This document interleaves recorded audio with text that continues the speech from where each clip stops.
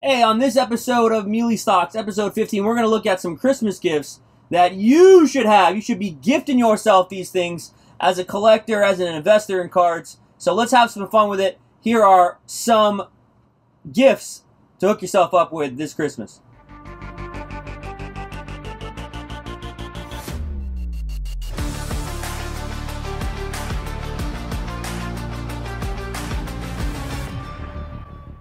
Hello, welcome to episode 15 of Mealy Stocks.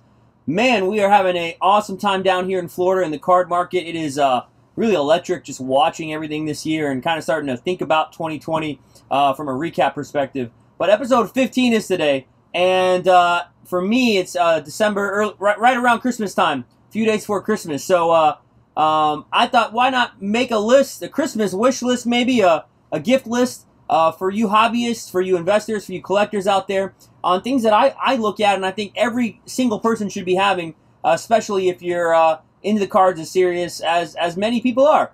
So we'll get into this episode tonight and have a good time with it. I always like to just give a little plug for something we got going on. So check it out. If you have a chance to go to our website, mealypops.com, we have a Christmas sale, and online only, if you check it out right there, online only, quadruple Mealy bucks on all website purchases up until Christmas Eve. So by the time you watch this, you should be a few more days or a day for you to go and get some wax, get in our breaks. You'll get quadruple Mealy bucks. Those are forms of rewards points that we offer on the website, so you can use those anytime.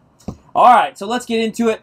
Tonight, this morning, whenever you're watching this, in the middle of the day at lunchtime, I was just kind of thinking, what are some things that, I would maybe gift myself if I'm getting into the hobby, or if I've been in the hobby a while. What are some new things that have come out? What are some essentials? So I made up a list. I have some items next to me. I don't know how many. It's like 5 or 6 items or something. But I'll show you some images on screen. We'll talk about it. Hopefully you'll learn something from this, and maybe why I, Jameel, and really a lot of us in the hobby have these things, I think, to help us evaluate, help us be more efficient. And I think you should gift yourself with a few of these. So let's get into it as we are looking at, first thing, something that I think every card person should have, especially you folks who do grading, and that is a caliper. Now, I know that sounds a little weird, but these are digital devices, and then there's manual devices to help you measure items. So for me, as a guy who gets a lot of cards that come through the shop, some vintage, some more newer, Pokemon, different kinds of things, you have to check size requirements, right, of cards. So we have a digital caliper here. Let me put it up on screen. You can see some better images of it. So this is one I just picked off Amazon. This is a super simple caliper. I'm not endorsing any of these products for any specific reason or whatnot. This is a digital caliper. You can buy this off Amazon, and it tells you how to. It tells you down to the what is that? 10th decimal point where your card measures up to be. So why is that important? Well, when I look at vintage cards, a lot of times, taking them, I'll measure, of course, the distance here. From top to bottom, the distance as, of course, the width as well.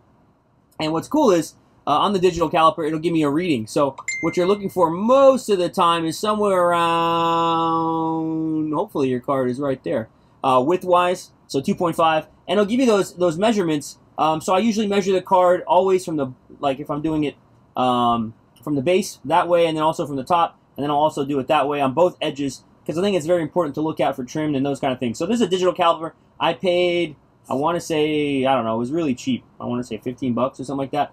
Every person should have a digital caliper, and if you don't want to get too fancy, you can just buy a little manual caliper. They have these manual calipers as well off the websites. You can grab those things. So that's one gift that I think you definitely should have. Here's a look at what the manual calipers look like. And you can take a look and measure these cards, specifically cards that you're getting into your collections. Maybe you're going out and you're buying stuff. And again, people are like, oh, I don't need those for modern cards. That's not true. That's not true at all. If you are someone who knows a little bit about Topps Chrome 2019, you know what I'm talking about with the Alonsos and the Guerreros and the Tatisas, as they were all a little short. So a great little tool you should have is a caliper. So there's number one on my Christmas list for you guys, is go buy yourself a caliper. I think it's definitely helpful to evaluate cards and look at cards from the measurement side. Many of you will send cards in vintage especially, and you'll get PSA or Beckett with the minimum or maximum size requirement. Sometimes those cards have been trimmed. So it's good to take a look at it. Some of them obviously haven't. Sometimes they've just been cut too small or cut too big. But again, saves you a lot of headache from grading fees and not having a card to come back with no PSA or BGS label, right? All right, so that's number one. Number two, what's number two on the list? This is one of my favorites. So, for those of you who like to film, I'm learning a little bit more about breaking. We do a lot of breaks with our store, but I think the biggest thing for filming is that you're paying attention to the audience, right? You're making sure that when they see your cards, whether it be off a phone or a little webcam you have on a tripod or something, is that the image looks good, but also that doesn't really move much. And so this is one thing that I found is very, very helpful, is these little tripod stands, or not tripod stands, these little hanger stands, I call them. And these ones are very adjustable. They have a hole in the back for charging. This is one. This is the Emodon one that I got off Amazon. I think they're like 12 bucks or something like that. Another thing about this that I love is that the base is heavy. It's not so flimsy like those little tripod bendable ones a lot of people use. I love these. They're so simple to use. Go buy yourself one of these, especially if you're someone who likes to show off breaks. You do little sales. I think it's a really, really cool gift for yourself to have. That'll really further your production value if you do a lot for your mobile device. So I found this to be very helpful as I do breaks specifically off Instagram when we do our Instagram live stuff. So there's another little gift that maybe you should purchase this Christmas. Put in your stocking. Going along the lines of things with resale, this is one, and again, you might be able to get away with a cheaper variety. There's some cheaper ones. This is one that I like. It's an Avery Monarch one. But the third item I have, especially for you guys who do shows or who are trying to reprice things, is take some money and invest in a price gun. Holy cow, do I see so many people who do not have price guns at shows and things, and they've literally handwritten all these things and stickers on their cards. They didn't take the 20, 30, 40, 50 bucks to invest in a quality price gun. These ones run about 40, 50 bucks. And it is so much easier when you price your stuff, if you are a pricer, whether the front or the back of the card, to use one of these guys. And I tell you what, I used to be a guy who did shows when I first started out, and I would think, nah, I can't write rookie card, or I can't write SP, or I can't write what it's numbered out of. Listen, you can still do that on top of this, but these kind of things will save you a ton of time. A ton of time. So go outside and buy yourself a price gun. A lot of people don't think about it. They don't want to spend the money. Trust me, it is well worth it to go out there and buy yourself a price gun, especially if you are a avid reseller. Another good thing to use price guns for is price your items instead of writing memo pads and all that. Take the back of a card. If you want to follow and track things a lot easier than a lot of people don't even think about this, just put the price on the back of the card or what you paid for it. Maybe write the date in it if you want. Do whatever. These price guns are very, very helpful. I would recommend buying a price gun that does not have like a cheap sticker. Some of those labels that use cheaper stickers unfortunately come off very easily. So I do like the Monarch. And then go and, of course, buy yourself some extra ink and rolls. But they work very easily. So third item that you should be buying. All right, fourth item. If you don't have a pack of these and you don't use these, where you been? Where you been and where you been? All right.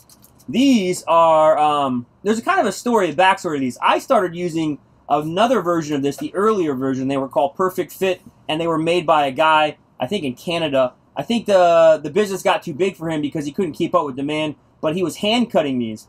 Well, now Cardboard Gold and some of these other companies have come out with the Perfect Fit for both Beckett and PSA. And you usually can pick up a pack of these, 50 of them for, $4 or $5 from your local card shop, maybe 6, I don't know, whatever.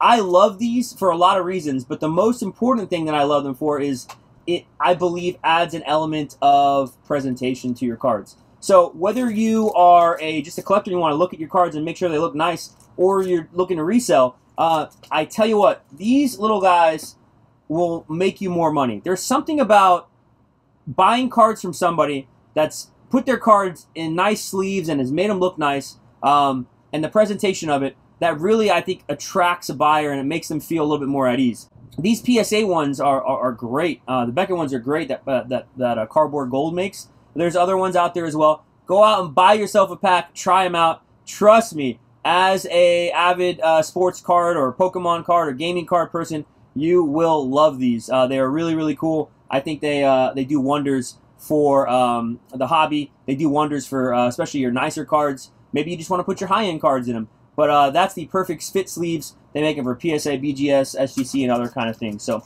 all right, moving down this list. What is that? 1, 2, 3, 4. We've done 4 items you already got to get. Let me show you something that I found out this year that I really like for you memorabilia heads. I don't know if you know that they make these, but they actually, you ready for this? Have one touches for 8x10s. So these are super dope. They're expensive, but they're super dope because if you got a really nice autographed 8x10 and you don't want to put it in the top loads at Ultra Pro or whoever, you know, the other companies that make it, Cardboard Gold or whatnot, these magnetics are super helpful. I think that they make your stuff look really nice. So these came out not too long ago. If you can find them, the 8x10 Ultra Pro one touches, they are super dope for you memorabilia collectors. I like it. I'm going to start getting more of these and displaying 8x10s for my personal collection. I have a personal collection of, not a lot of them, but commentators, specifically guys who have passed, Stuart Scott, Craig Sager, and just kind of celebrities who I think maybe are behind the scenes. Alex Trebek, he's another guy. He's not really a commentator, but he was somebody who hosted a show. And just guys that I think are cool. I'm trying to get them all in there. So these 8x10s, I just saw them. We've stocked them in store. We don't have a lot of them, but try and find those. Those are really cool. I think you should buy one, especially if you're a memorabilia head. Try it out. And last but not least, I know a lot of you will probably think, Jameel, why are you telling me to buy this? I already have this. But you got to get on microfibers. So just a quick little bit here, and then we'll close up the episode, talk about what's coming out this week. But for you Christmas folks out there, or just want to celebrate the holidays, whatever holiday you're celebrating, there's two types of microfibers in my mind.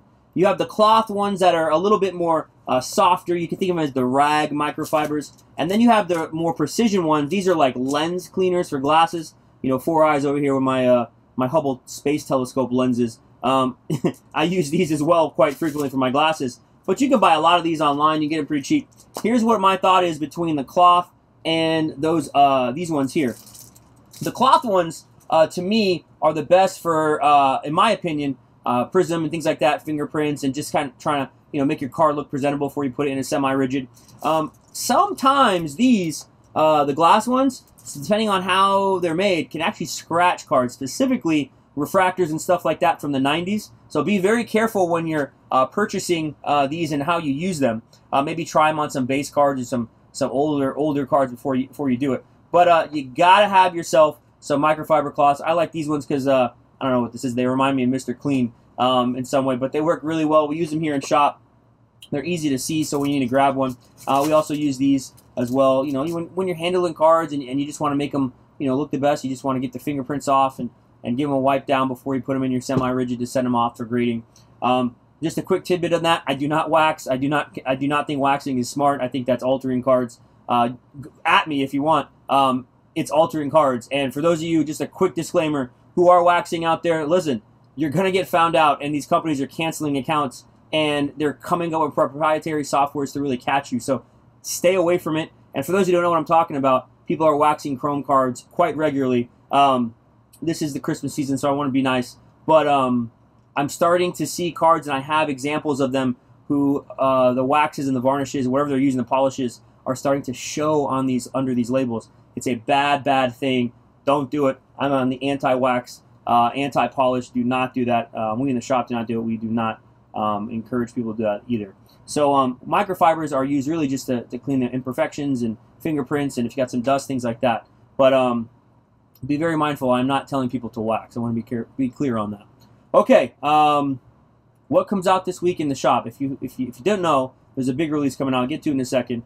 Go buy these things for yourselves. Get on these. These are little things that I just thought of would be great stocking stuffers, great little presents to one to go out there and just maybe make life a little easier for however you venture and work in this hobby. All right, to my behind me right here, to that way. I'm not very good at pointing with things. There it is. Flawless Basketball comes out on Wednesday. Happy Flawless Week to everybody. 1920 Flawless. It is the second to last release for basketball this year. We will see Eminence, obviously, but Flawless Basketball comes out. It is a very limited product. It is highly sought after. Panini is putting it on their website tomorrow for $6,200 plus tax, so $6,700, somewhere in that range, depending on where you live, per box. That's the Panini site. They'll probably sell out. The secondary market on this is crazy, the FOTL. If you don't know what Flawless is, there's a lot of hype around this product. There is a LeBron Zion dual logo man 101 people are chasing. It is a really cool. I think they did a great job with this. I heard it was extremely limited, not just from directly from Panini, but from distributors and from everybody else. So look forward to that. Have fun. Obsidian Football comes out this week, and so does Bowman's Best Baseball. So should be fun. Merry Christmas to everybody. Holla to you people out there. Appreciate the fans and everybody out there who supports Slab Stocks and Mealy Stocks. Mealy Stocks obviously being a part of the Slab Stocks network, and love what we've done here in 2020 together. We will have one more episode, I think, next week, and we'll probably do a recap here from the hobby side. But until I see ya, have a very Merry Christmas, and I will see ya next week. Take it easy.